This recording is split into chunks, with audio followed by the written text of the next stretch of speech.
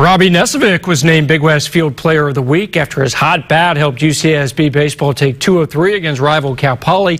Nesovic went 8 for 12 in the series with 5 runs batted in. He had 3 RBI singles in Friday's win and then went 4 for 4 with 2 runs batted in yesterday as UCSB won 7-3. Santa Barbara is 28-9 on the season. They are now ranked 8th in the nation, their highest mark since 1986. The Gauchos have been good in close games. They are 15-6 in contests decided by 2 runs or less. Conference play, you got to expect that in the Big West. There's a lot of good pitching, and traditionally there's a lot of low-scoring games and a lot of close games. And so fortunately, we've had our feet in the fire from that standpoint, and the guys are starting to get comfortable in those situations.